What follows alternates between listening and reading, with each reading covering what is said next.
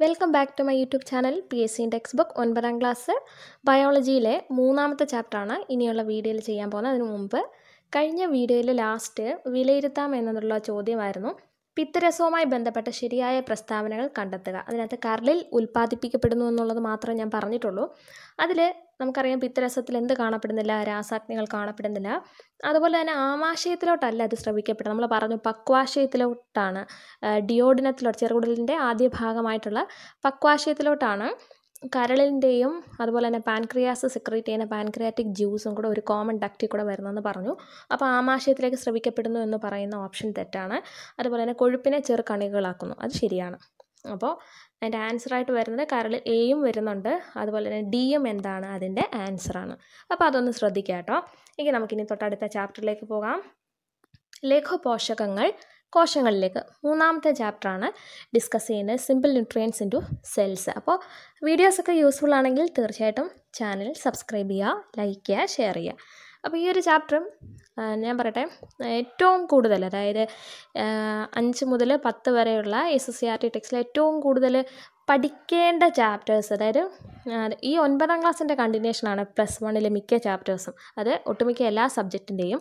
അപ്പോൾ എൻ്റെ ഒരു അഭിപ്രായത്തിൽ 10ാം ക്ലാസ്സിനേക്കാളും കുറച്ചുകൂടെ പ്രയാസമാണ് 9ാം ക്ലാസ്സിൻ്റെ എല്ലാ ചാപ്റ്റേഴ്സും. 9ാം ക്ലാസ്സാണ് കുറേയേറെ വൈഡായിട്ട് കിടക്കുന്നത്. അപ്പോൾ വീഡിയോയുടെ ലെങ്ത് അനുസരിച്ച് നമുക്ക് ഇന്ന് ഈ ചാപ്റ്റർ തീർക്കാം. ഒരുപാട് ലെങ്ത് കൂടുവാണെങ്കിൽ നമുക്കത് കട്ട് ചെയ്ത് അടുത്ത 2 പാർട്ട് 2 ആയിട്ട് ചെയ്യാം. അപ്പോൾ നമ്മൾ അതുപോലെ തന്നെ വേറൊരു കാര്യമുണ്ട്, ഓരോ ചാപ്റ്ററിൻ്റെ കണ്ടിന്യൂഷൻ കാര്യങ്ങളൊക്കെ മനസ്സിലാക്കി വെക്കണം. അപ്പോൾ നമ്മൾ ഇതുവരെ എന്താ ഡൈജഷൻ്റെ കാര്യമാണ് പറഞ്ഞ് നിർത്തിയത്. നമ്മൾ കഴിക്കുന്ന ആഹാര പദാർത്ഥങ്ങളെ രക്തത്തിലോട്ട് ആഗിരണം ചെയ്യപ്പെടുന്ന രീതി വരെ കൊണ്ട് എന്ന് ആക്കി വെച്ചു ഇല്ലേ. ആ ഡൈജഷനിൽ തന്നെ ഒരുപാട് പ്രോസസ്സ് നമ്മൾ പറഞ്ഞു, ഡിഫ്യൂഷനൊക്കെ പറഞ്ഞു, ഓസ്മോസിസും ഒക്കെ പറഞ്ഞ് ഇങ്ങനെ നിർത്തി വെച്ചേക്കുക. ഇനി ഇത് എങ്ങനെയാണ് കോശങ്ങളിലേക്ക് എത്തുന്നത് എന്നുള്ളതാണ് ഈ ചാപ്റ്ററിൽ നമ്മൾ ഡിസ്കസ് ചെയ്യാൻ പോകുന്നത്. അതിന് മുന്നായിട്ട് ഇവിടെ രക്തത്തിലെ ഘടകങ്ങളെ തിരിച്ചറിയുന്നതിന് വേണ്ടിയിട്ടൊരു എക്സ്പെരിമെൻറ്റ് പറഞ്ഞിട്ടുണ്ട്. അപ്പോൾ ഇവിടെ ഒരു കെമിക്കലിനെ പരിചയപ്പെടുത്തുന്നുണ്ട്, തീർച്ചയായിട്ടും അത് പഠിച്ചു വെക്കുക. ടെസ്റ്റ് ട്യൂബിൽ രക്തത്തിലെ രക്തം കട്ട പിടിക്കുന്നതിന് വേണ്ടിയിട്ട് ഉപയോഗിക്കുന്ന രാസവസ്തുവാണ് EDTA. അതിൻ്റെ ഫുൾ ഫോം പഠിച്ചു വെക്കുക, ethylene diamine tetra acetic acid. EDTA എന്താണ്? Ethylene diamine tetra acetic acid ആണ്. ഇത് വെച്ചിട്ട് നമുക്ക് എന്ത് ചെയ്യാൻ പറ്റും? രക്തത്തിലെ കോശങ്ങളെയും ദ്രാവക ഭാഗത്തെയും ഒക്കെ വേർതിരിക്കാൻ പറ്റും. അതിൽ നിന്നും രക്തത്തിലെ 55% പ്ലാസ്മയും 45% രക്തകോശങ്ങളുമാണെന്ന് നമുക്ക് മനസ്സിലാവും. അതാണ് ടെസ്റ്റ് ട്യൂബിൽ ഡയഗ്രത്തിൽ കൊടുത്തിട്ടുള്ളത്. രക്തത്തിലെ 45% രക്തകോശങ്ങളും 55% പ്ലാസ്മയുമാണ്. അതിനെക്കുറിച്ച് ഡീറ്റെയിൽ ആയിട്ട് പഠിക്കാം. പ്ലാസ്മയെന്ന് പറയുന്നത് രക്തത്തിൻ്റെ 55% വരുന്ന ഇളം മഞ്ഞ നിറമുള്ള ദ്രാവകമാണ് കേട്ടോ. അപ്പോൾ plasma is the pale yellow coloured fluid that constitutes 55% of blood. രക്തത്തിൻ്റെ 55% വരുന്ന ഇളം മഞ്ഞ നിറമുള്ള ദ്രാവകമാണ് പ്ലാസ്മ. രക്തകോശങ്ങൾ എവിടെ കാണപ്പെടുന്നത്? പ്ലാസ്മയിലാണ്. ദഹനത്തിൻ്റെ ഫലമായിട്ട് നമുക്കറിയാം, ഇപ്പോൾ ഗ്ലൂക്കോസും amino acid, fatty acid, glycerol എന്നൊക്കെ കേട്ട് കഴിഞ്ഞാൽ നമുക്കറിയാം അല്ലേ. അപ്പോൾ ദഹനത്തിൻ്റെ ഫലമായിട്ടുണ്ടാകുന്ന ഈ പറഞ്ഞ ഘടകങ്ങളൊക്കെ കോശത്തിലെത്തുന്നത് ഈ പറഞ്ഞ പ്ലാസ്മയിലൂടെയാണ്. ഇനി വളരെ വളരെ ഇമ്പോർട്ടൻ്റ് ആയിട്ടുള്ള ഒരു പോർഷനാണ് ഇത്. എൻ്റെ പൊന്നോ, ഇത് ശരിക്കും പഠിച്ചു വെക്കുക. പ്ലാസ്മയിലെ ഘടകങ്ങളാണ് കൊടുത്തിട്ടുള്ള മേജർ കമ്പോണൻറ്റ്സ് ഓഫ് പ്ലാസ്മയാണ്. ഇതിൻ്റെ ഫങ്ഷൻസ് വളരെ ഇമ്പോർട്ടൻ്റ് ആണ്. നോക്കിയാട്ടെ, ഇപ്പം നമ്മൾ പറഞ്ഞു രക്തത്തിൽ 55% എന്താണ്? പ്ലാസ്മയാണ്. ഈ പ്ലാസ്മയുടെ 90 മുതൽ 92% എന്താ? ജലം. ബാക്കിയുള്ളതാ പ്രോട്ടീനും ബാക്കിയുള്ള ഘടകങ്ങളും കേട്ടോ. അപ്പോൾ പ്ലാസ്മയുടെ 90 മുതൽ 92% ജലമാണ്, 7 മുതൽ 8% വരെ പ്രോട്ടീനുകളാണ്. ആ പ്രോട്ടീനുകൾ ഏതൊക്കെയാണ്? Albumin, globulin, fibrinogen. വളരെ ഇമ്പോർട്ടൻ്റ് ആണ്, 1 മാർക്ക് ഷുവർ ക്വസ്റ്റ്യൻ ആണ് കേട്ടോ. ആൽബുമിൻ്റെ ഫംഗ്ഷൻ എന്താണ്? അപ്പോൾ പ്ലാസ്മയിൽ കാണപ്പെടുന്ന ഒരു പ്രോട്ടീനാണ് ആൽബുമിൻ. ആൽബുമിൻ്റെ ഫംഗ്ഷൻ എന്ന് പറയുന്നത് രക്തസമ്മർദ്ദം ക്രമീകരിക്കുകയാണ്, റെഗുലേറ്റ്സ് ബ്ലഡ് പ്രഷർ. ആരാണ്? ആൽബുമിനാണ്. അടുത്തത് ഗ്ലോബുലിൻ, രോഗപ്രതിരോധത്തിന് സഹായിക്കുന്നു, സിന്തസൈസസ് ആൻറ്റിബോഡീസ് ഫോർ ഇമ്മ്യൂണിറ്റി. അതായത് പ്രതിരോധത്തിന് വേണ്ടിയിട്ടുള്ള ആൻറ്റിബോഡീസിനെ സിന്തസൈസ് ചെയ്യുന്നത് ആരാണ്? ഗ്ലോബുലിനാണ്. അതുകൊണ്ടാണ് പറഞ്ഞിട്ടുള്ളത് രോഗപ്രതിരോധത്തിന് സഹായിക്കുന്നു. അടുത്ത ഫൈബ്രിനോജൻ്റെ ഫംഗ്ഷൻ രക്തം കട്ട പിടിക്കുന്നതിൽ പ്രധാന പങ്ക്. ഈ രക്തം കട്ട പിടിക്കുന്നതിനെക്കുറിച്ച് നമുക്ക് ഡീറ്റെയിൽ ആയിട്ട് 10ാം ക്ലാസ്സിൻ്റെ ബയോളജിയിൽ നമുക്ക് പഠിക്കാനുണ്ട് കേട്ടോ. അപ്പോൾ ഇപ്പം പഠിച്ചു വെക്കുക, പ്ലാസ്മയിലെ പ്രോട്ടീനാണ് ഫൈബ്രിനോജൻ. ഫൈബ്രിനോജൻ എന്ത് ചെയ്യുന്നു? രക്തം കട്ട പിടിക്കുന്നതിൽ പ്രധാന പങ്ക് വഹിക്കുന്നു. മനസ്സിലായോ? അടുത്ത ബാക്കിയുള്ള ഘടകങ്ങൾ കൊഴുപ്പ്, ലവണങ്ങൾ, യൂറിയ, പഞ്ചസാര, ഹോർമോണുകളൊക്കെ ഇവിടെ കാണപ്പെടുന്നുണ്ട്, പ്ലാസ്മയിൽ കാണപ്പെടുന്നുണ്ട്. അപ്പോൾ ആൽബുമിൻ്റെ ഫങ്ഷൻ രക്തസമ്മർദ്ദം ക്രമീകരിക്കുന്നു, ഗ്ലോബുലിൻ രോഗപ്രതിരോധത്തിന് സഹായിക്കുന്നു, ഫൈബ്രിനോജൻ രക്തം കട്ട പിടിക്കുന്നതിൽ പ്രധാന പങ്ക് വഹിക്കുന്നു. മനസ്സിലായോ? അതുപോലെ ഒരു കാര്യം കൂടെ പറഞ്ഞോട്ടെ, ഈ 8 മുതലുള്ള സയൻസ് മാത്രമല്ല ഇമ്പോർട്ടൻറ്റ്, 5ാം ക്ലാസ് മുതലുള്ള സയൻസ് വളരെ ഇമ്പോർട്ടൻ്റ് ആണ്. അപ്പോൾ 8 മുതൽ ആരെങ്കിലും ഈ ബയോളജിയൊക്കെ കണ്ടു തുടങ്ങിയിട്ടുണ്ടെങ്കിൽ തീർച്ചയായിട്ടും പോവുക, 5ാം ക്ലാസ്സിലെ ഫസ്റ്റ് ചാപ്റ്റർ മുതൽ കണ്ടു തുടങ്ങുക. അഡീഷണൽ ഡേറ്റാസ് മിക്ക ചാപ്റ്ററിലും ഞാൻ പറയുന്നുണ്ട്, വളരെ ഇമ്പോർട്ടൻ്റ് ആണ്. എനിക്ക് തോന്നുന്നു ഇപ്പം കമൻറ്റ് ഇങ്ങനെ വരുന്നുണ്ട്, അയ്യോ 8ലേക്കാളും പോയിൻറ്റ്സ് കൂടുതൽ 5ാം ക്ലാസ്. ഞാൻ തീർച്ചയായിട്ടും ആദ്യം മുതലേ പറയുന്നുണ്ട്, 8 ഹൈസ്കൂളല്ല, അതിനേക്കാളും ഇമ്പോർട്ടൻറ്റ് SSCRT 5ാം ക്ലാസ് മുതലുള്ള ചാപ്റ്റർ. 5ൻ്റെ ഫസ്റ്റ് ചാപ്റ്ററിന് എന്ത് ഇമ്പോർട്ടൻ്റ് ആണെന്നറിയാമോ? അതിനകത്തുനിന്ന് ഒരുപാട് ക്വസ്റ്റ്യൻസ് ഇപ്പോൾ ഈ 2018 ക്വസ്റ്റ്യൻ പേപ്പേഴ്സിൽ നമുക്ക് കാണാൻ എടുത്ത് നോക്കുകയാണെങ്കിൽ. അപ്പോൾ കാണാത്തവരുണ്ടെങ്കിൽ തീർച്ചയായിട്ടും അത് പോയി കാണുക കേട്ടോ. 8 മുതൽ എന്തായാലും നിങ്ങൾ പഠിച്ചു തുടങ്ങി, പിന്നെ 5ഉം കൂടെ ഇപ്പം നമുക്ക് സമയം കിട്ടുമല്ലോ, 1-2 മാസം കൂടെ എന്തായാലും അഡീഷണൽ കിട്ടും. ഈ ചാപ്റ്റേഴ്സൊക്കെ നോട്ട് എഴുതി എടുക്കുന്നതിലൊക്കെ ഇങ്ങനെ മടി പിടിച്ച് ജസ്റ്റ് ഇങ്ങനെ കേൾക്കും, പകുതിക്ക് വെച്ച് സ്കിപ്പായിട്ട് ഇട്ടിട്ട് പോവും.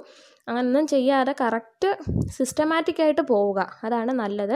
അപ്പോൾ കുറച്ച് അങ്ങോട്ടാകുമ്പോഴത്തേക്ക് അതിനോടൊരു താല്പര്യം തോന്നും, ഇരുന്ന് എഴുതി എടുത്തോളും. അപ്പോൾ എല്ലാം കഴിയുമ്പോൾ നമ്മുടെ കോൺഫിഡൻസ് ലെവൽ കൂടുക, അതാണല്ലോ ഏറ്റവും ഇമ്പോർട്ടൻറ്റ്. നമ്മൾ എത്രയൊക്കെ പഠിച്ചാലും എക്സാം ഹോളിൽ ചെന്നിട്ട് ആ ഒരു മണിക്കൂർ എന്തിട്ട് കറപ്പിക്കുന്നു, അതാ തലവരെ. അപ്പോൾ നിങ്ങൾ തീർച്ചയായിട്ടും കുഞ്ഞു ക്ലാസ്സിൽ കാണാത്തതുണ്ടെങ്കിൽ തീർച്ചയായിട്ടും അത് പോയി കാണുക കേട്ടോ. ഞാൻ വെറുതെ പറയുന്നതല്ല, അല്ലെങ്കിൽ ആ വീഡിയോ കാണാനും വേണ്ടിയിട്ടും പറയുന്നതല്ല, വളരെ ഇമ്പോർട്ടൻ്റ് ആണ് 5ാം ക്ലാസ്സിലേക്ക് ചാപ്റ്റേഴ്സ്. അപ്പോൾ നമ്മൾ പറഞ്ഞു വന്ന കാര്യം എന്താ? പ്ലാസ്മയിലാണ് 7 മുതൽ 8% വരെ പ്രോട്ടീനുകൾ, ആൽബുമിൻ, ഗ്ലോബുലിൻ, ഫൈബ്രിനോജൻ, അതിൻ്റെ ഫങ്ഷൻസ് പറഞ്ഞു. ഇനിയിപ്പോൾ നമുക്ക് അടുത്ത പോർഷനിലേക്ക് പോകാം. അപ്പോൾ നമ്മൾ രക്തത്തിലെ ഘടകങ്ങൾ പറഞ്ഞില്ലേ? ഈ രക്തം നമ്മുടെ ശരീരത്തിൻ്റെ വിവിധ ഭാഗങ്ങളിൽ പമ്പ് ചെയ്യുന്നതിൽ ആരാണ് മുഖ്യ പങ്ക് വഹിക്കുന്നത്, അല്ലെങ്കിൽ അങ്ങനെ ചെയ്യുന്നത് ആരാണ്? ഹൃദയമാണ്. അപ്പോൾ ഇനി ഹൃദയത്തിനെക്കുറിച്ചാണ് നമ്മൾ അടുത്തത് പഠിക്കാൻ പോകുന്നത്. ഔരസാശയത്തിൽ മാറലിന് പിറകിലായി 2 ശ്വാസകോശങ്ങളുടെയും നടുവിൽ ഇടതുവശത്തേക്കൽപ്പം ചരിഞ്ഞാണ് ഹൃദയം സ്ഥിതി ചെയ്യുന്നത്. ആദ്യം തന്നെ ഹാർട്ടിൻ്റെ പൊസിഷനാണ് പറഞ്ഞിട്ടുള്ളത്. Heart is situated slightly tilted towards left in between 2 lungs behind the sternum in the thoracic cavity.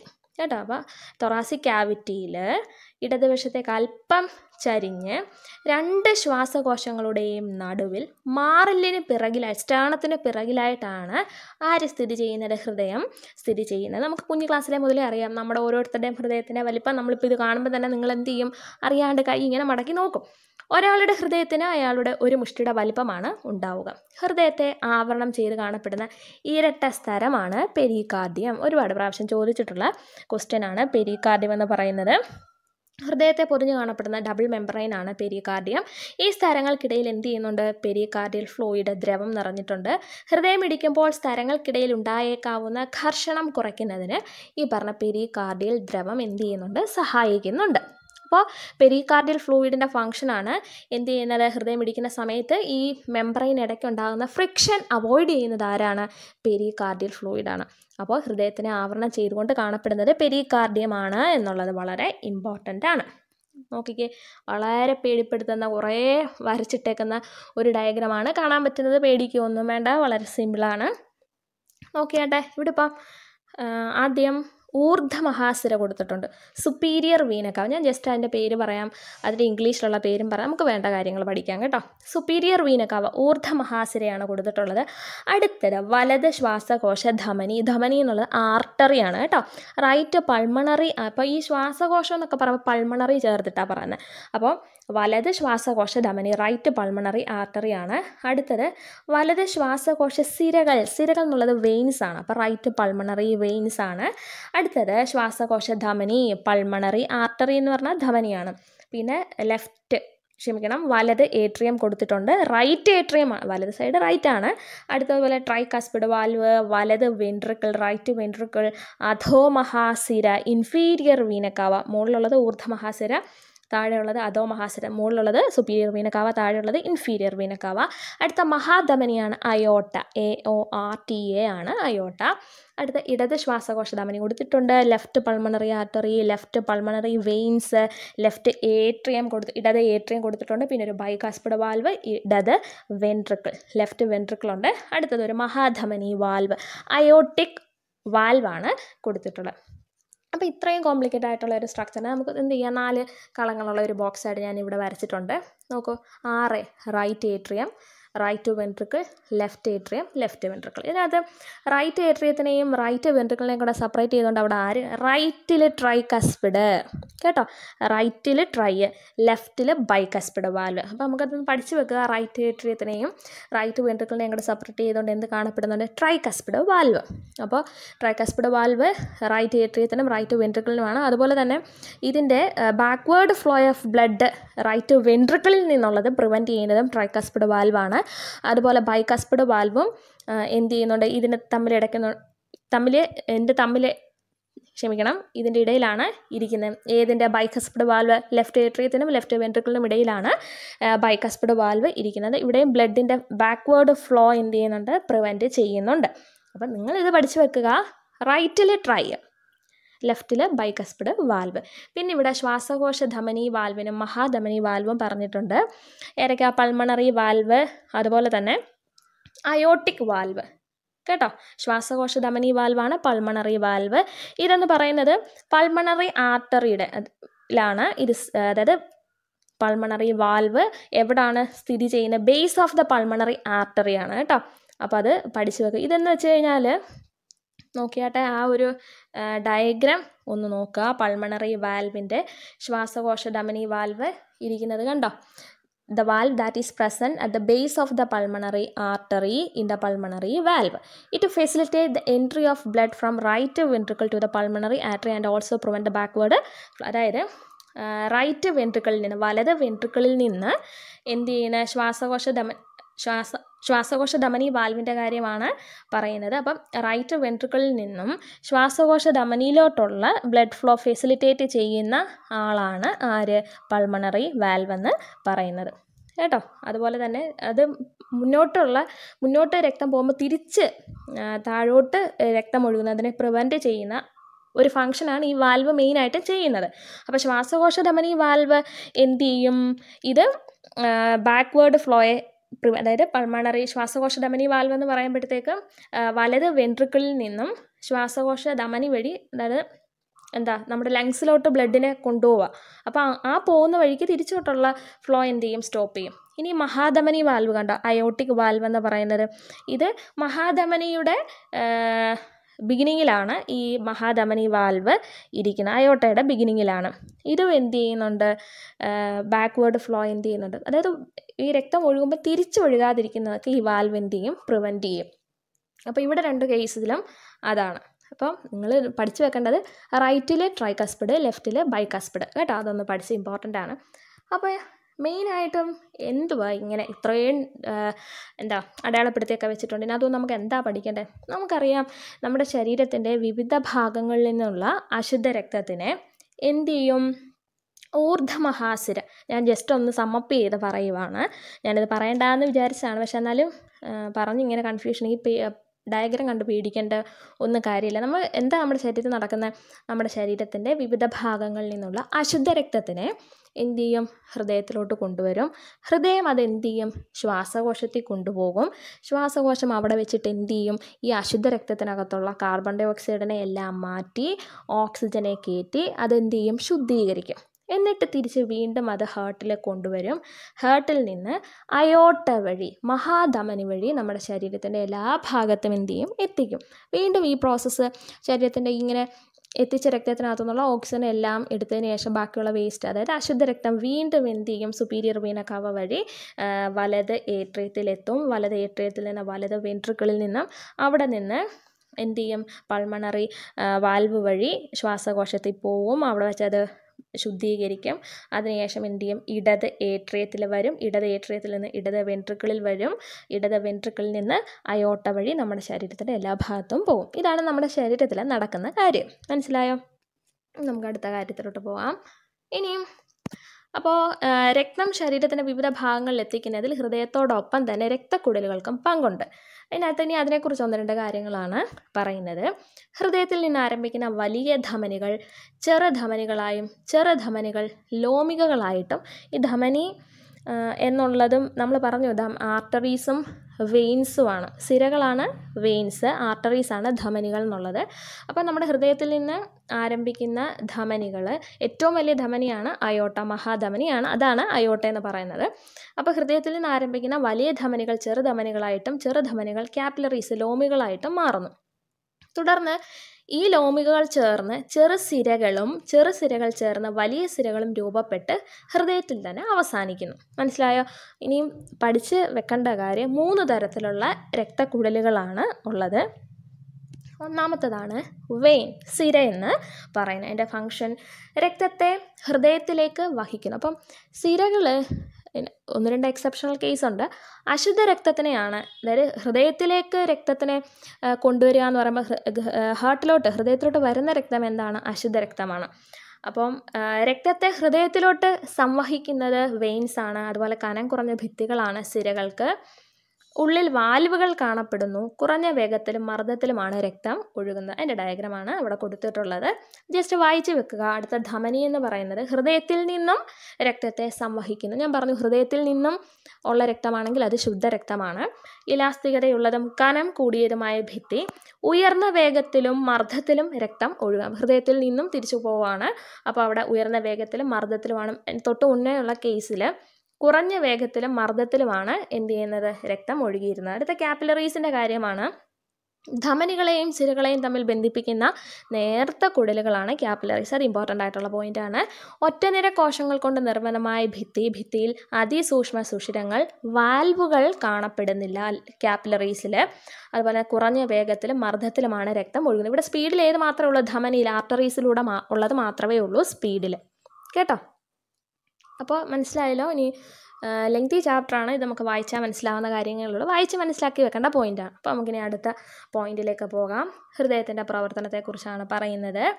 ഹൃദയത്തിൻ്റെ സങ്കോച വികാസങ്ങൾക്ക് തുടക്കം കുറിക്കുന്നതും സ്പന്ദന നിരക്ക് നിയന്ത്രിക്കുന്നതും സൈനോ ഏട്രിയൽ നോഡാണ്. SA നോഡ് വളരെ ഇമ്പോർട്ടൻ്റ് ആയിട്ടുള്ള ഒരു കാര്യമാണ്. SA നോഡിനെ കുറിച്ചാണ് പറയുന്നത്.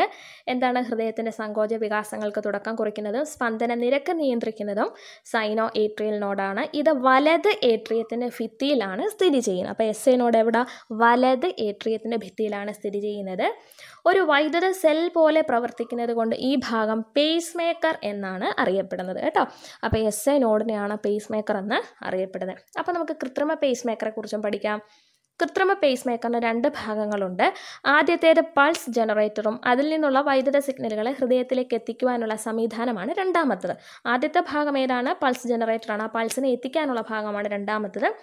വിൽസൺ ഗ്രേറ്റ് ബാച്ച് എന്ന അമേരിക്കൻ ഇലക്ട്രിക്കൽ എഞ്ചിനീയറാണ് ഈ ഉപകരണത്തിൻ്റെ കണ്ടുപിടിച്ചതിന് പിന്നിൽ പ്രവർത്തിച്ചത്. 1960-കൾ മുതൽ കൃത്രിമ പേസ് മേക്കർ ശസ്ത്രക്രിയ നടന്നു വരുന്നു. അപ്പോൾ പേരൊന്ന് ഓർത്തു വെക്കുക. എന്ത്? Wilson great batch. കേട്ടോ?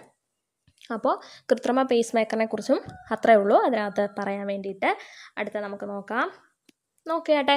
നമ്മൾ പറഞ്ഞു ഹൃദയത്തിൽ നമ്മുടെ ശരീരത്തിൻ്റെ വിവിധ ഭാഗത്തു നിന്ന് ഹൃദയത്തിലേക്കും, ഹൃദയത്തിൽ നിന്ന് പിന്നെ ശ്വാസകോശത്തിലേക്ക്, അവിടെ നിന്ന് തിരിച്ച് ഹൃദയത്തിലേക്കും, അവിടെ നിന്ന് വീണ്ടും ശരീരത്തിൻ്റെ വിവിധ ഭാഗം, അങ്ങനെ മൊത്തത്തിൽ എന്ത് ചെയ്യുന്നു? 2 പ്രാവശ്യം എന്ത് ചെയ്യുന്നുണ്ട്? ബ്ലഡ് ഹൃദയത്തിലൂടെ കടന്നു പോകുന്നുണ്ട്. അതുകൊണ്ട് തന്നെ നമുക്ക് മനുഷ്യനിലെ ബ്ലഡിൻ്റെ സർക്കുലേഷനെ എന്താണെന്ന് നമുക്ക് പറയാം? ഡബിൾ സർക്കുലേഷൻ ആണെന്ന് പറയാം. ഇനി അതിനെക്കുറിച്ചാണ് അടുത്തത് നമുക്ക് പഠിക്കേണ്ടത്. ദ്വിപര്യനം, ഡബിൾ സർക്കുലേഷൻ. അതിന് മുന്നേ ഈ ഒരു ഡയഗ്രാം നിങ്ങൾക്ക് മനസ്സിലാവാൻ വേണ്ടിയിട്ട് തൊട്ട് മുന്നേ ഉള്ളതിനകത്ത് ഞാൻ അടയാളപ്പെടുത്തി വെച്ചിരുന്നതാണ് കേട്ടോ. നോക്കിയാട്ടെ, 2 ഡയഗ്രാം കൊടുത്തിട്ടുണ്ട്. അന്ന് ആദ്യത്തെ ഡയഗ്രാം പറഞ്ഞതിന് ശേഷം നമുക്ക് ഈ ഒരു ഡയഗ്രാം നോക്കിയാട്ടെ. തൊട്ട് മുന്നേ ഞാനൊരു ഒരു സ്ക്വയർ പോലെ വരച്ചിട്ട് അടയാളപ്പെടുത്തിയില്ലേ? അതേപോലെ തന്നെ മഹാസിരകൾ, വലത് ഏട്രിയം ഒക്കെ കൊടുത്തിട്ടുണ്ട്. രക്തം ശ്വാസകോശങ്ങളിലേക്ക്. അപ്പോൾ ഇവിടെ ഇത്ര മാത്രം പഠിച്ചു വെക്കുക കേട്ടോ.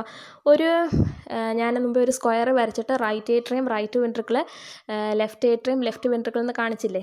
അപ്പോൾ ഇതിനകത്ത് ഡബിൾ സർക്കുലേഷൻ എന്ന് പറയുമ്പോൾ 2 പ്രാവശ്യം ദ്വിപര്യനമാണ് ഡബിൾ സർക്കുലേഷൻ എന്നുള്ളത്. അത് 2 കാര്യങ്ങൾ ചേർന്നിട്ടുള്ളതാണ് ഡബിൾ സർക്കുലേഷൻ. എന്തൊക്കെയാണ്? പൾമണറി സർക്കുലേഷനും സിസ്റ്റമിക് സർക്കുലേഷനും കൂടെ ചേർന്നിട്ടുള്ളതാണ് ഡബിൾ സർക്കുലേഷൻ. അപ്പോൾ എന്താണ് പൾമണറി സർക്കുലേഷൻ, എന്താണ് സിസ്റ്റമിക് സർക്കുലേഷൻ എന്നുള്ളത് പെട്ടെന്ന് പഠിച്ചിരിക്കാൻ വേണ്ടിയിട്ടാണ് ഞാൻ ഇങ്ങനെ ഒരു ആരോ മാർക്ക് കാണിച്ചിട്ടുള്ളത്. മനസ്സിലാക്കണേ. ഇതിനകത്ത് പൾമണറി സർക്കുലേഷൻ എന്ന് പറയുന്നത് റൈറ്റ് വെൻട്രിക്കിൾ നോക്കിയാട്ടെ. നമ്മൾ തൊട്ട് താഴെയുള്ളൊരു ഡയഗ്രം കണ്ടോ, ഇങ്ങനെ ഒരു ചതുരം വരച്ചിട്ട് ഞാൻ അങ്ങോട്ടും ഇങ്ങോട്ടും ഒരു ആരോ മാർക്ക് വരച്ചു. അപ്പോൾ ഇവിടെ നമുക്ക് പടം അറിയാമല്ലോ, ഓർമ്മയുണ്ടല്ലോ, മനസ്സിലോട്ട്. മുകളിലുള്ള റൈറ്റ് ഏട്രിയം, ഈ പി എന്ന് അടയാളപ്പെടുത്തിയത് റൈറ്റ് വെൻട്രിക്കിളാണ്. തൊട്ടിപ്പുറത്ത് ലെഫ്റ്റ് ഏട്രിയം, എസ് എന്ന് എഴുതിയേക്കുന്നത് ലെഫ്റ്റ് വെൻട്രിക്കിളാണ് കേട്ടോ. അതിനകത്ത് ആദ്യം അങ്ങോട്ടുള്ള ഫസ്റ്റ് ഡയഗണൽ അങ്ങോട്ടുള്ളതാണ് പി എന്നുള്ളതും തിരിച്ച് എസ്. പി എന്നുള്ളത് പൾമണറി സർക്കുലേഷനാണ്. എസ് എന്ന് ഞാൻ ഉദ്ദേശിച്ചിട്ടുള്ളത് സിസ്റ്റമിക് സർക്കുലേഷനാണ്. മനസ്സിലാവാൻ വേണ്ടിയിട്ടാണ്. പൾമണറി സർക്കുലേഷൻ എന്ന് പറയുന്നത് റൈറ്റ് വെൻട്രിക്കിളിൽ നിന്നും ലങ്സിലോട്ടുള്ളതാണ്.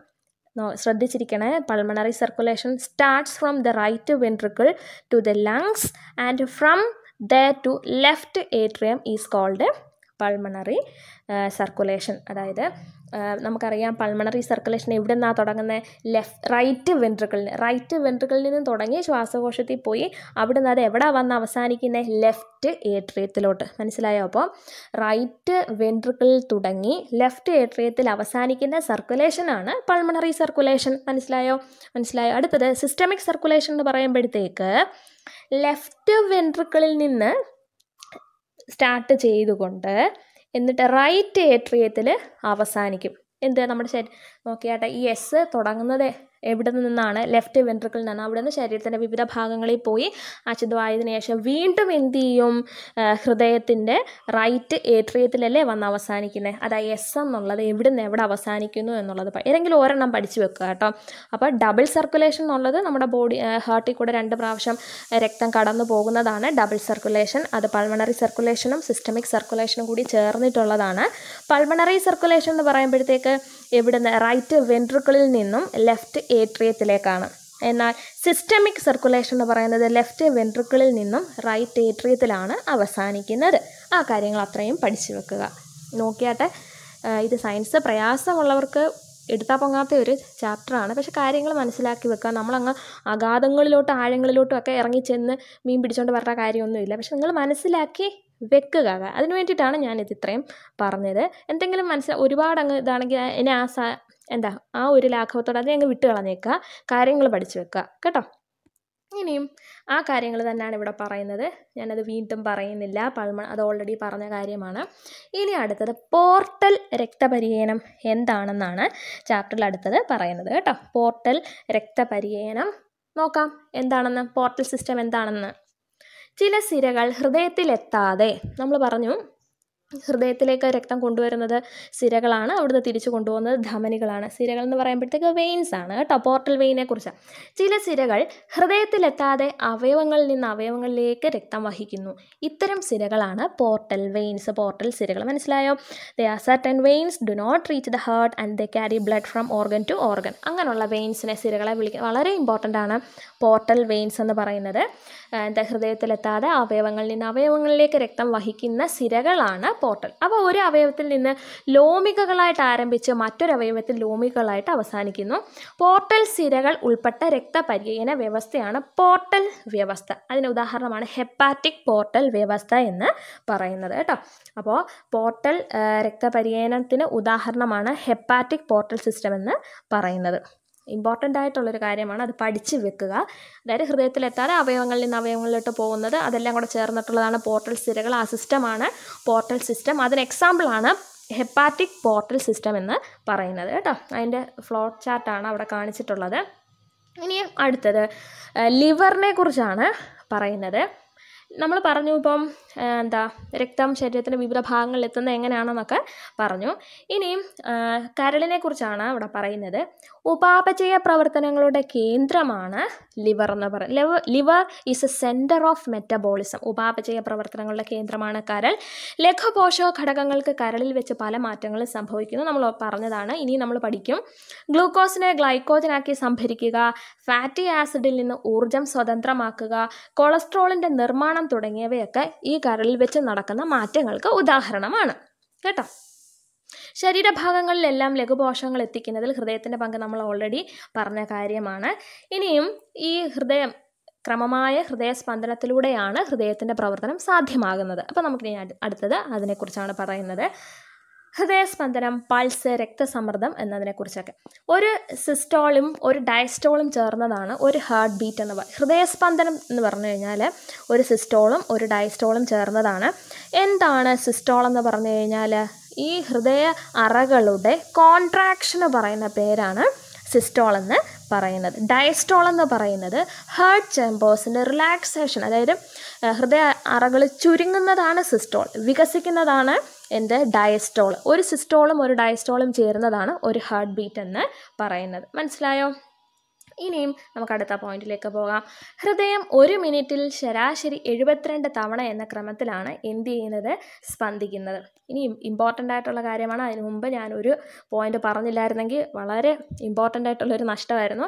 നോക്കിയാട്ടെ, ഒരു സിസ്റ്റോളും ഡയസ്റ്റോളും ചേർന്നതാണ് എന്ത് ഹൃദയസ്പന്ദനം എന്ന് പറയുന്നത്. ഇതിന് ഏകദേശം 0.8 സെക്കൻഡ് വേണ്ടി വരും. അത് അവിടുത്തെ ഇമ്പോർട്ടൻ്റ് ആയിട്ടുള്ള പോയിൻ്റാണ്. സിസ്റ്റോളും ഡയസ്റ്റോളും ചേർന്നാണ് ഒരു ഹാർട്ട് ബീറ്റ് എന്ന് പറയുന്നത്.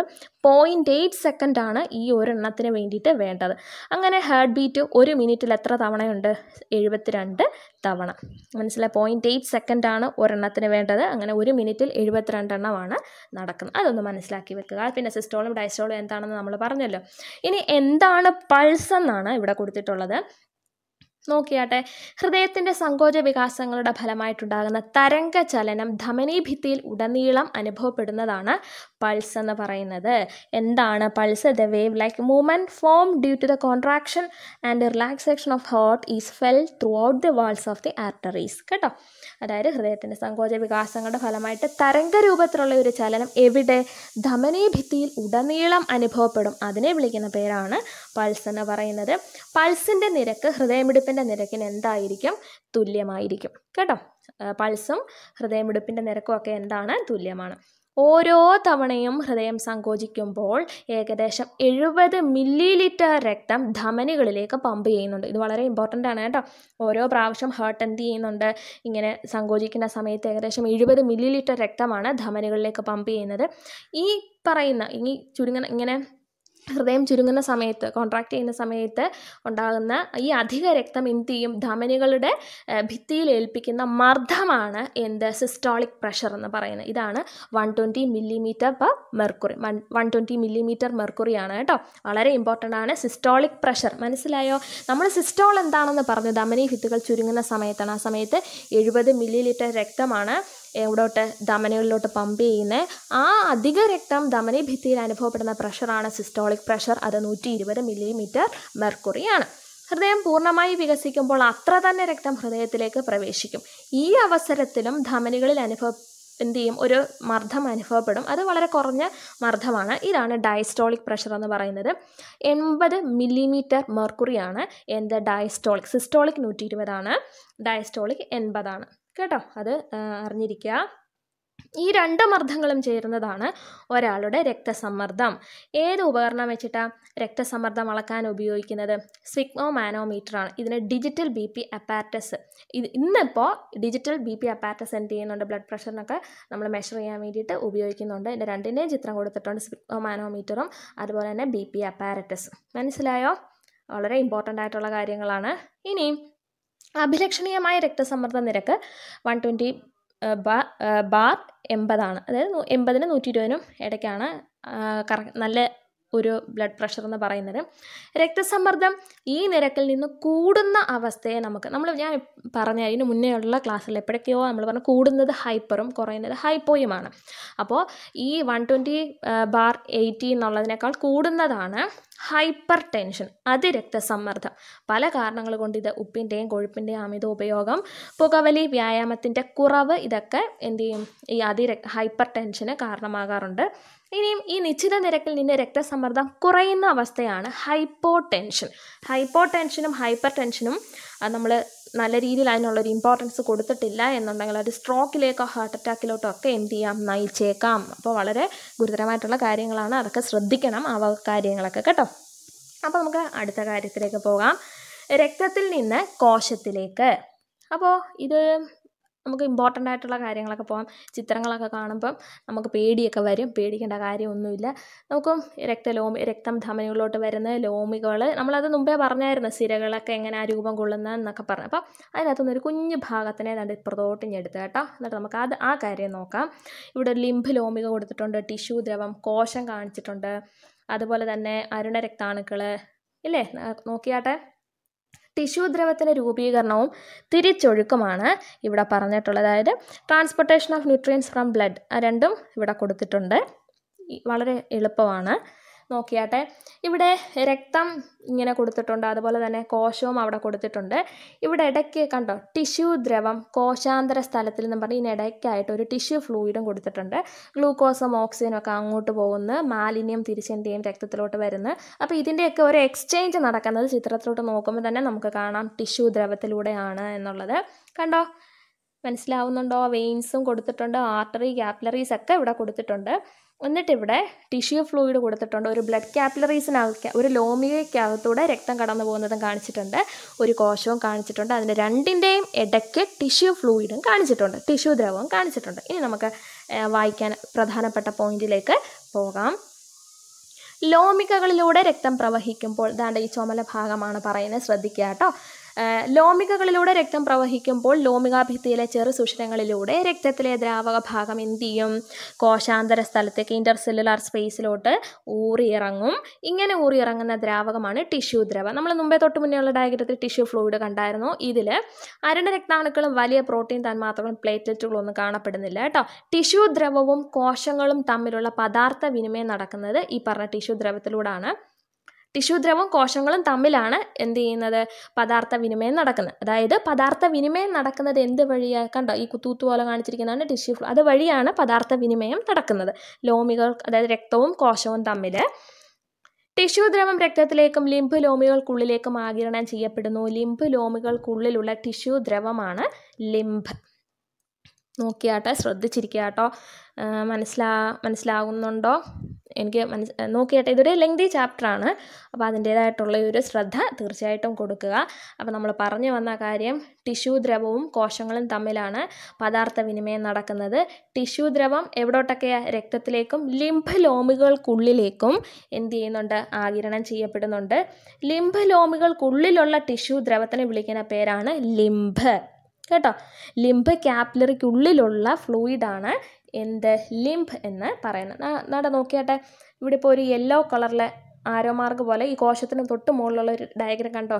ഇല്ല, മൗഗ്ലിയുടെ ഒക്കെ കയ്യിലിരിക്കും എന്തോ ഒരു ഉപകരണമാണ് എനിക്ക് ഓർമ്മ വരുന്നത്. അപ്പോൾ ഒരു ലിംഫ് ലോമിക, അതിന് ഉള്ളിലുള്ള ഫ്ലൂയിഡാണ് എന്തെന്ന് പറഞ്ഞേക്കുന്നത്? ലിംഫ് കേട്ടോ. മനസ്സിലായോ? അപ്പോൾ നമ്മൾ പറഞ്ഞു വന്ന കാര്യം ഇത്രയേ ഉള്ളൂ. ലോമികളിലൂടെ രക്തം പ്രവഹിക്കുന്ന സമയത്ത് ലോമികാഭിത്തിയിലെ ചെറു സുഷിരങ്ങളിലൂടെ എന്ത് ചെയ്യും? രക്തത്തിലെ ദ്രാവഭാഗം കോശാന്തര സ്ഥലത്തേക്ക് ഊറിയിറങ്ങും. ദ്രാവകം ഏതാണ്? ടിഷ്യൂ ദ്രവമാണ്. ഇതിനകത്ത് പറയുന്ന പ്രോട്ടീൻ തന്മാത്രയോ പ്ലേറ്റ്ലെറ്റോ അരുണ രക്താണുക്കളോ ഒന്നും തന്നെ ഇല്ല. ഈ ടിഷ്യൂ ദ്രവവും കോശങ്ങളും തമ്മിൽ പദാർത്ഥ വിനിമയം നടക്കുന്നത്. അത് നമ്മൾ പറഞ്ഞു. ഈ ടിഷ്യൂ ദ്രവം എങ്ങോട്ടൊക്കെ പോകും? രക്തത്തിലേക്കും ലിംഫ് ലോമികൾക്കുള്ളിലേക്കും എന്ത് ചെയ്യും? ആഗിരണം ചെയ്യപ്പെടും. പിന്നെ പറഞ്ഞിട്ടുണ്ട്, ലിംഫ് ലോമികൾക്കുള്ളിൽ കാണപ്പെടുന്ന ഉള്ളിലുള്ള ടിഷ്യൂ ദ്രവത്തിന് പറയുന്ന പേരാണ് ലിംഫ് എന്ന് പറയുന്നത്. അത്രയും കാര്യങ്ങൾ അറിഞ്ഞിരിക്കുക കേട്ടോ. ഇനി നമ്മൾ ഇമ്പോർട്ടൻ്റ് ആയിട്ടുള്ള ഒരു കാര്യം തന്നെയാണ് പറയാൻ പോകുന്നത്. സ്പ്ലീൻ അല്ലെങ്കിൽ പ്ലീഹ, അതിനെക്കുറിച്ചാണ് പഠിക്കുന്നത് കേട്ടോ. ഏകദേശം 4 ഇഞ്ച് വലിപ്പം, പർപ്പിൾ നിറം, 200 ഗ്രാമോളം തൂക്കം.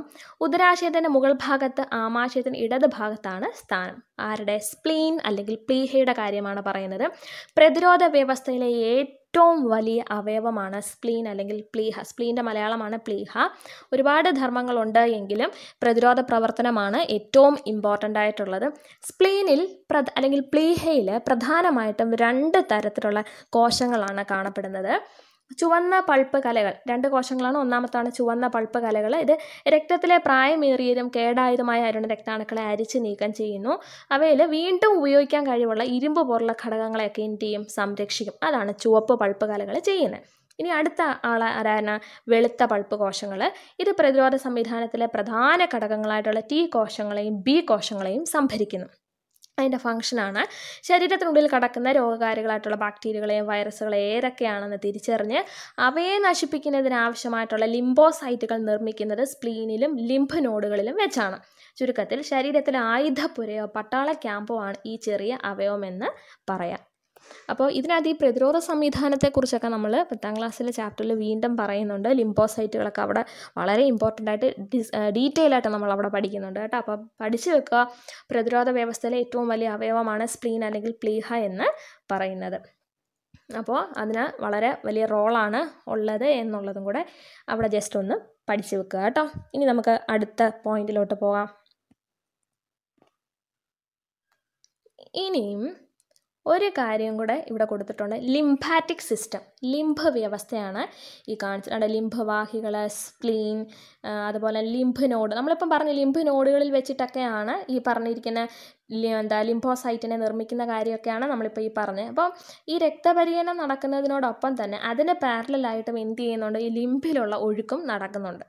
രക്തത്തിൽ നിന്ന് രൂപപ്പെടുന്ന ലിംഫ് വാഹികളിലൂടെ കടന്ന് നോക്കുകയാട്ടെ, രക്തത്തിൽ നിന്ന് രൂപം കൊള്ളുന്ന ലിംഫ് വാഹികളിലൂടെ കടന്ന് ഹൃദയത്തിനടുത്ത് വെച്ച് രക്തത്തിലേക്ക് തന്നെ തിരിച്ചെത്തുന്നു.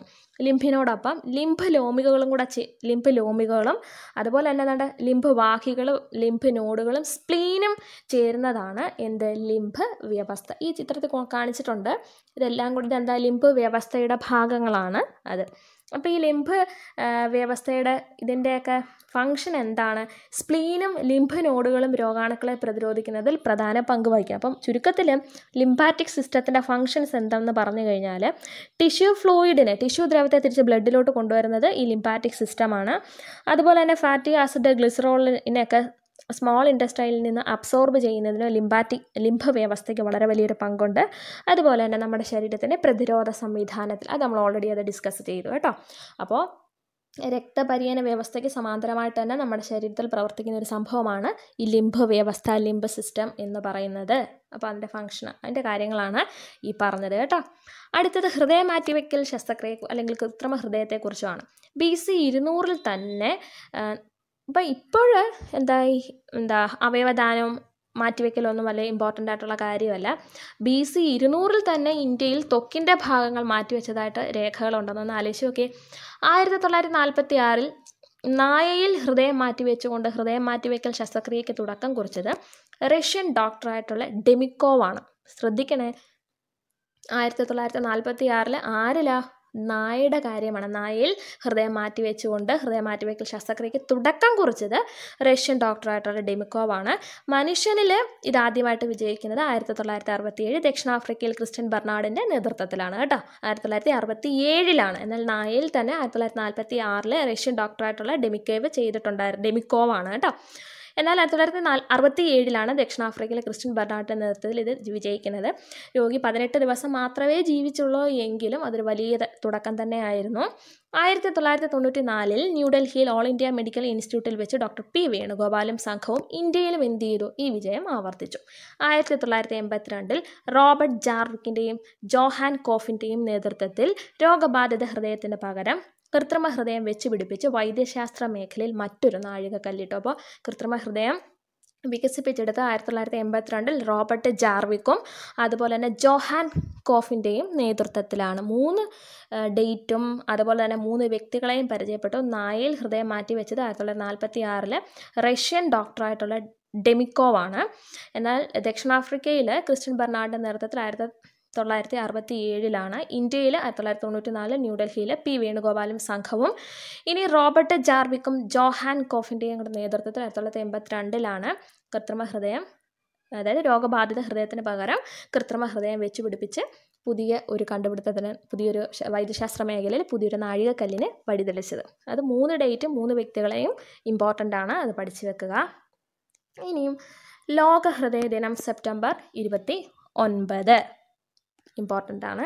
അതുപോലെ തന്നെ അതിറോസ്ക്ലീറോസിസ് ചോദിച്ചിട്ടുള്ളതാണ് എക്സാമിന് ഒരുപാട് പ്രാവശ്യം. ഭക്ഷണത്തിൽ കൊഴുപ്പിൻ്റെ അളവ് കൂടിയതിനാൽ ധമനി ഭിത്തികളിൽ കൊഴുപ്പ് അടിഞ്ഞുകൂടുന്ന അവസ്ഥയാണ് അതിറോസ്ക്ലീറോസ്. നമുക്കിപ്പോൾ പൈപ്പിനകത്തൂടെ വെള്ളം പോകുന്നു, അതിനകത്തുനിന്ന് എന്തെങ്കിലും ഒരു കഷ്ണം എവിടെയെങ്കിലും ഒരിടത്തത് ബ്ലോക്കായി കഴിഞ്ഞു കഴിഞ്ഞാൽ അവിടെ എന്ത് ചെയ്യും, ഒരു പ്രഷർ കൂടും, പിന്നീട് അത് പൊട്ടാനുള്ള ചാൻസൊക്കെ ഉണ്ട്. അപ്പോൾ ഈ ഭക്ഷണത്തിൽ കൊഴുപ്പിൻ്റെ അളവ് കൂടുമ്പോൾ ഈ ധമനിയുടെ ഭിത്തികളിൽ കൊഴുപ്പ് അടിഞ്ഞു കൂടുന്ന അവസ്ഥയാണ് അതിറോസ്ക്ലീറോസിസ്. അതിൻ്റെ ഫലമായിട്ട് അതിൻ്റെ ഡയമീറ്റർ അങ്ങ് കുറയും, രക്തക്കുഴലുകളുടെ ഇലാസ്തികത നഷ്ടപ്പെടും, പൊട്ടാൻ ഇല്ല പൈപ്പും അത് പൈപ്പിനകത്ത് വെള്ളം പോകുമ്പോൾ അതിൻ്റെ ഇടയ്ക്ക് എന്തെങ്കിലും കയറിയിരുന്ന അവിടുത്തെ ഒരു ഇത് കാരണം അത് പൊട്ടാനുള്ള ചാൻസ് പോലെ തന്നെയാണ് രക്തക്കുഴലുണ്ടിയും പൊട്ടാനുള്ള ചാൻസ് ഉണ്ട്. ഉൾഭിത്തി പരിപരുത്തതാകും. തന്മൂലം അരുണരക്താണുക്കൾ ഒട്ടിപ്പിടിച്ച് രക്തക്കട്ടകൾ രൂപപ്പെടും. ഹൃദയത്തിലേക്ക് രക്തം എത്തിക്കുന്ന കുഴലുകളിൽ രക്തം ഉണ്ടാകുന്നത് ഹൃദയാഘാതത്തിന് കാരണമാവും. അപ്പോൾ പഠിച്ചു വെക്കുക, സെപ്റ്റംബർ 29 ലോക ഹൃദയ ദിനം. അതിറോസ്ക്ലീറോസിസ് എന്ന് പറയുന്നത് എന്താണ്? അതായത് ഭക്ഷണത്തിൽ കൊഴുപ്പിൻ്റെ അളവ് കൂടുന്നത് കാരണം ധമനി ഭിത്തികളിൽ കൊഴുപ്പ് അടിഞ്ഞു കൂടുന്ന അവസ്ഥയാണ് അതിറോസ്ക്ലീറോസിസ്. ഇനിയും വളരെ ഇമ്പോർട്ടൻ്റ് ആണ്. അപ്പോൾ നമ്മൾ ഇതുവരെ വലിയൊരു ടോപ്പിക്കാണ്, ലെങ്ത് കൂടുന്നുണ്ട്. ഇനി പ്ലാന്റ്സിൻ്റെ കാര്യം കൂടെ എന്തായാലും ജസ്റ്റ് പറഞ്ഞൊന്ന് ഞാൻ നിർത്താം. ഇനി നമ്മൾ അപ്പോൾ ആനിമൽസിൻ്റെ കേസസിൽ നമ്മൾ ഫുഡിൻ്റെ കാര്യം പറഞ്ഞു, അത് ഡൈജസ്റ്റ് ചെയ്ത കാര്യം പറഞ്ഞു, നമ്മുടെ ശരീരത്തിൻ്റെ വിവിധ ഭാഗങ്ങളിൽ എത്തിക്കുന്ന കാര്യമൊക്കെ പറഞ്ഞു. ഇനി പ്ലാന്റ്സിൽ എങ്ങനെയാണ് എന്നുള്ളത് നമുക്കറിയാം. സംവഹന കലകൾ ഏതൊക്കെയാണ്? സൈലവും ഫ്ലോയവുമാണ്. സൈലത്തിൻ്റെ ധർമ്മം എന്താണ്? വാട്ടറിനെ എന്ത് ചെയ്യും? വേരുകളിൽ നിന്ന് ഇലകളിലോട്ട് വാട്ടറിനെ കൊണ്ടുപോകുന്ന ആളാണ് സൈലം. ഫ്ലോയം ഫുഡെന്ന് നമ്മൾ ഇതൊക്കെ തൊട്ട് മുന്നേ ഉള്ള ചാപ്റ്റേഴ്സിലൊക്കെ പഠിച്ചിട്ടുള്ളതാണ് കേട്ടോ. അപ്പോൾ ഫ്ലോയം എന്താണ്? ഫുഡിനെയാണ് കൊണ്ടുപോകുന്നത്. ശരീരത്തിൻ്റെ പ്ലാന്റ് ബോഡിയുടെ വിവിധ പ്ലാന്റിൻ്റെ വിവിധ ഭാഗത്തോട്ട് സസ്യശരീരത്തിലോട്ട് ഫുഡിനെ കൊണ്ടുപോകുന്ന ആളാണ് ആര്? ഫ്ലോയം. ഇനി ഇതിൻ്റെ സ്ട്രക്ചറാണ് പഠിക്കാനുള്ളത്. നോക്കിയാട്ടെ, ആദ്യം സൈലത്തിൻ്റെ സ്ട്രക്ചറാണ് പറയുന്നത്. ഇതിനകത്തൊരു ട്രക്കീഡ്സും സൈലം വെസലുകളും ഉണ്ട്, അതിനെക്കുറിച്ചാണ് കേട്ടോ. സൈലത്തിലെ മൃതകോശങ്ങളായിട്ടുള്ള ട്രക്കീഡുകളിലൂടെയും വെസലുകളിലൂടെയുമാണ് ജലത്തിൻ്റെ സംവഹനം നടക്കുന്നത്. അപ്പോൾ ട്രക്കീഡ്സും വെസലും എന്തിൻ്റെ ഭാഗമാണ്? സൈലത്തിൻ്റെ ഭാഗമാണ്. വെസലുകൾക്ക് ട്രക്കീഡുകളെ അപേക്ഷിച്ച് വ്യാസം കൂടുതലാണ്. വെസലുകൾ ഒന്നിനു മുകളിൽ ഒന്നായിട്ട് ക്രമീകരിച്ചിരിക്കുന്നു. ഇവയ്ക്കിടയിലെ കോശഭിത്തി നശിച്ചു പോയതിനാൽ നീണ്ട പൈപ്പുകൾ പോലെയാണ് കാണപ്പെടുന്നത്. പേടിക്കേണ്ട, ഡയഗ്രം തൊട്ടപ്പുറത്ത് കാണപ്പെടുന്നുണ്ട്. അതിനെക്കുറിച്ച് ഇവിടെ പറഞ്ഞിട്ടുണ്ടെന്നേ ഉള്ളൂ, പഠിച്ചു വെക്കണ്ട. ട്രക്കീഡ്സിനെ കുറിച്ച് പറയുന്നുണ്ട്, സൈലം വെസലുകളെ കുറിച്ച് പറയുന്നുണ്ട്. ഈ ഒരു ചിത്രം നോക്കിയതിന് ശേഷം എന്ത് ചെയ്യുക? ഈ പറഞ്ഞ കാര്യങ്ങൾ ഒന്നുകൂടെ വായിക്കുമ്പോഴത്തേക്ക് കാര്യങ്ങൾ മനസ്സിലാക്കി വെക്കും. വെസലുകൾക്കാണ് ട്രക്കീഡുകളെ അപേക്ഷിച്ച് എന്ത് ചെയ്യുന്നത്? വ്യാസം കൂടുതൽ. പിന്നെ ഒന്നിനു മുകളിൽ ഒന്നായിട്ട് അടുക്കി വെച്ചിട്ടുണ്ട്. ആ കാര്യങ്ങളൊക്കെയാണ് പറയുന്നത്.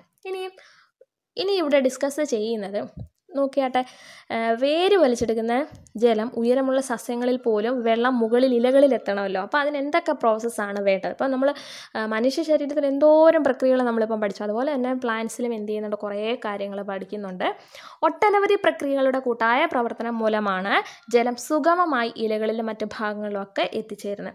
അതിനെ സഹായിക്കുന്ന ഓരോ പ്രോസസ്സുമാണ് ഇനിയും പഠിക്കേണ്ടത്. ഒന്നാമത്തതാണ് സസ്യസ്വേദനം, ട്രാൻസ്പിറേഷൻ. അടുത്ത റൂട്ട് പ്രഷർ, മൂലമർദ്ദം, കൊഹിഷൻ, അഡ്ഹിഷൻ. അപ്പോൾ ഇത് കാരണമാണ് എന്ത് ചെയ്യുന്നത്?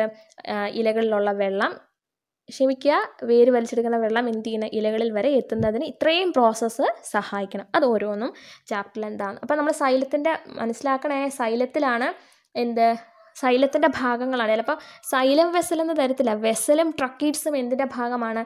സൈലത്തിൻ്റെ ഭാഗങ്ങളാണ് എന്നുള്ളത് തീർച്ചയായിട്ടും പഠിച്ചേക്കാം. വെസലുകൾക്കാണ് ട്രക്കീഡുകളെ അപേക്ഷിച്ച് വ്യാസം കൂടുതൽ.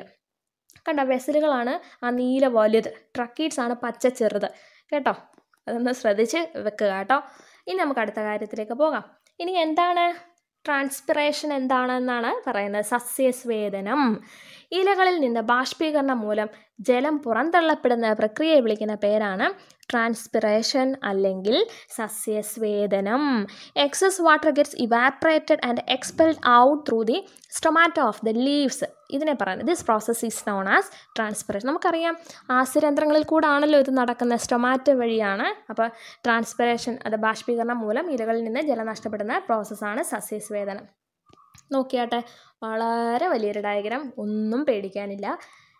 ഇവിടെ ഈ വേരിനകത്തൂടെ ഉള്ള കണ്ടോ, താഴെ ഒരു റെഡ് കളറിൽ ആരോ മാർക്ക് കാണിച്ചിട്ടുണ്ട്. തൊട്ട് മുകളിൽ തണ്ടിലും അതുപോലെ തന്നെ ഇലകളിലും. അവിടെ ഓരോന്നിലും എന്താ ഈ പ്രോസസ്സ് നടക്കുന്നതെന്നാണ്. നമുക്ക് ഓരോന്ന് നോക്കാം.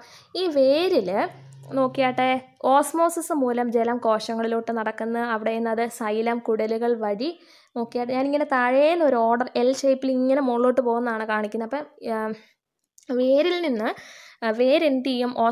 വേരിലോട്ട് ഓസ്മോസിസ് വഴി എന്ത് ചെയ്യും? ജലം വേരിലെ കോശങ്ങളിലോട്ട് കടക്കും. അത് കഴിഞ്ഞിട്ട് സൈലം കുഴലുകൾ വഴി ജലതന്മാത്രകൾ മുകളിലോട്ട് പോകും. തണ്ടിൽ എന്താ നടക്കുന്നതെന്നാണ്. ഈ തണ്ടിൽ ജലം മുകളിലോട്ട് പോകണമെന്നുണ്ടെങ്കിൽ തൊട്ട് മുകളിൽ ഇലകളിൽ വെച്ച് സസ്യസേചനം വഴി ജലം എന്ത് ചെയ്യും? പുറത്തോട്ട് പോകും.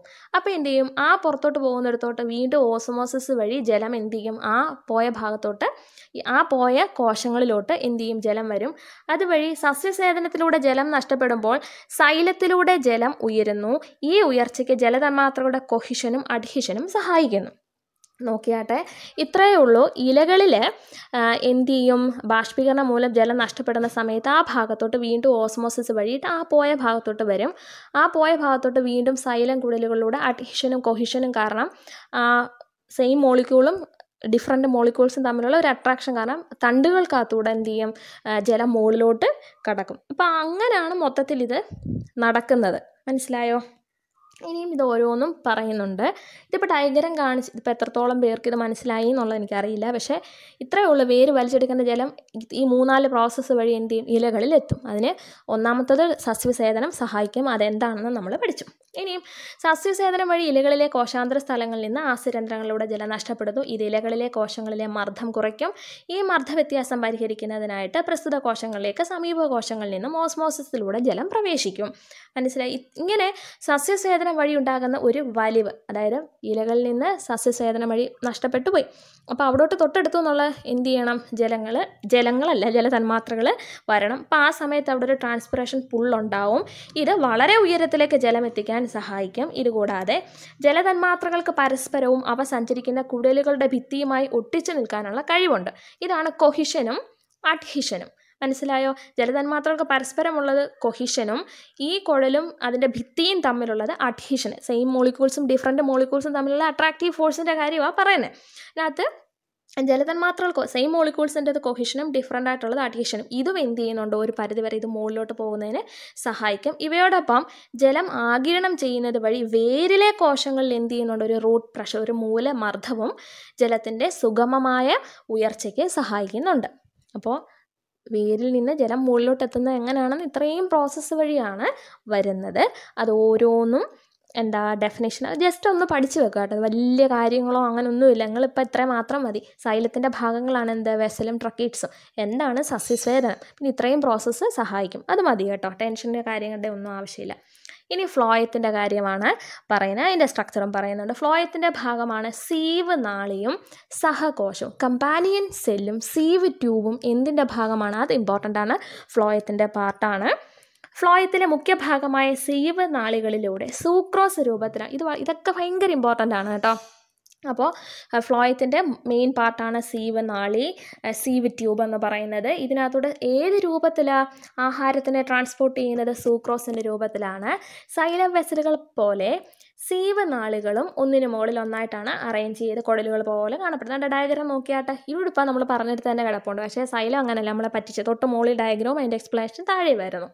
നിങ്ങളത് ജസ്റ്റ് നോക്കിയാൽ മതി കേട്ടോ. എന്നാൽ സൈലം വെസലുകളിൽ നിന്ന് വ്യത്യസ്തമായിട്ട് ഇവയുടെ കുറുകെയുള്ള ഭിത്തികളിൽ സുഷിരങ്ങൾ കാണപ്പെടുന്നു. മറ്റേടത്ത് അങ്ങനല്ലായിരുന്നു, അത് നശിച്ചു പോയതിനാൽ സ്മൂത്തായിട്ട് കാര്യങ്ങൾ നടക്കും. പക്ഷേ ഇവിടെ അങ്ങനെയല്ല. കണ്ടോ, ഈ അസ്ഥികൂടത്തിൻ്റെ മുഖം പോലെ എനിക്ക് അങ്ങനെ തോന്നുന്നത്. ചെറിയ സുഷിരങ്ങൾ കണ്ടോ? അതായത് ഒന്നിന് മുകളിൽ ഒന്നായിട്ട് അറേഞ്ച് ചെയ്യും. എന്നാൽ ഇതിൻ്റെ കുറുകയായിട്ട് എന്ത് ചെയ്യുന്നുണ്ട്, ചെറിയ സുഷിരങ്ങളൊക്കെ കാണപ്പെടുന്നുണ്ട്. ഈ സുഷിരങ്ങളിലൂടെ സീവ് നാളികളിലെ കോശദ്രവ്യം പരസ്പരം ബന്ധപ്പെട്ടിരിക്കുന്നതിനാൽ ആഹാര തന്മാത്രകൾക്ക് സീവ് നാളികളിലൂടെ സഞ്ചരിക്കാൻ കഴിയുന്നു. കണ്ടോ, സീവ് നാളിയിൽ ഒന്നൊന്നുമായിട്ട് ഒന്നിൻ്റെ കോശദ്രവ്യം തൊട്ടടുത്ത കോശമായിട്ട് ഇങ്ങനെ കണക്റ്റഡ് ആണ്. അപ്പോൾ ഒന്നിൽ നിന്ന് എന്ത് ചെയ്യും, ഫുഡ് തൊട്ടടുത്തിലോട്ട് പോവും. സീവ് നാളികളിലൂടെ ചേർന്നിട്ടാണ് ആര് കാണപ്പെടുന്നത്?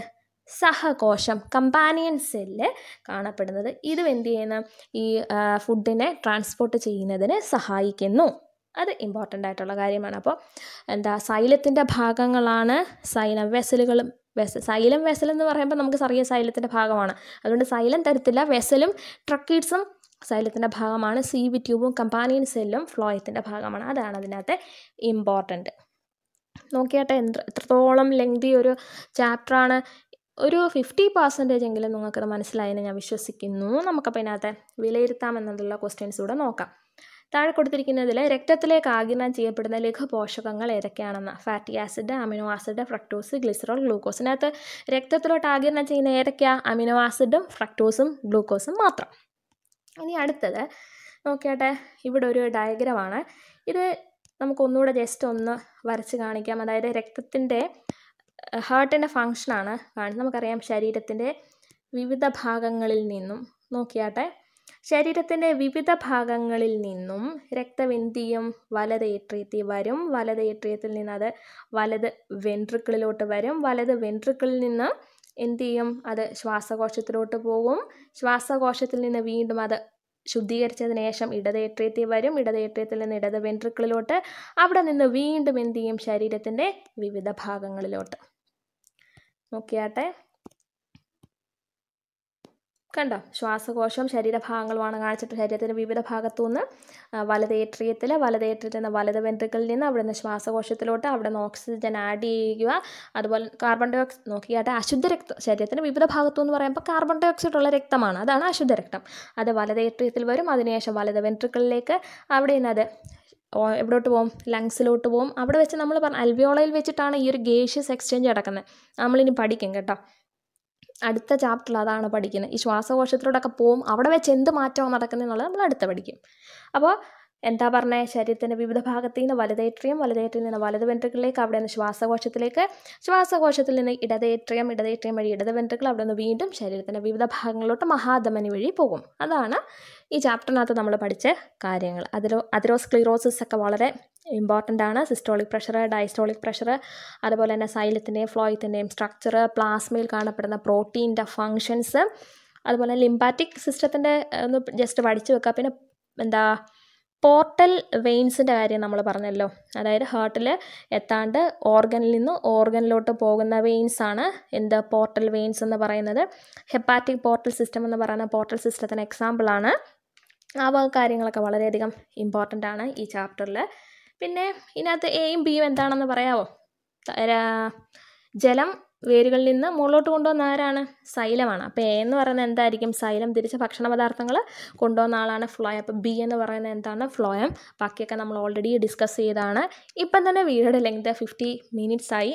ആരൊക്കെ ഇത്ര കാണുമെന്ന് പോലും എനിക്ക് ഉറപ്പില്ല. അപ്പോൾ കണ്ടവർക്ക് മനസ്സിലാവുമെന്ന് ഞാൻ വിശ്വസിക്കുന്നു. അടുത്ത 4ാമത്തെ ചാപ്റ്റർ ഇതുപോലെ തന്നെ വളരെ ഒരു അണ്ടകടാഹം ചാപ്റ്ററാണ്, വളരെ ലെങ്തിയാണ്. അപ്പോൾ നിങ്ങൾക്ക് മനസ്സിലായെന്ന് ഞാൻ വിശ്വസിക്കുന്നു. നിങ്ങളുടെ വലിയ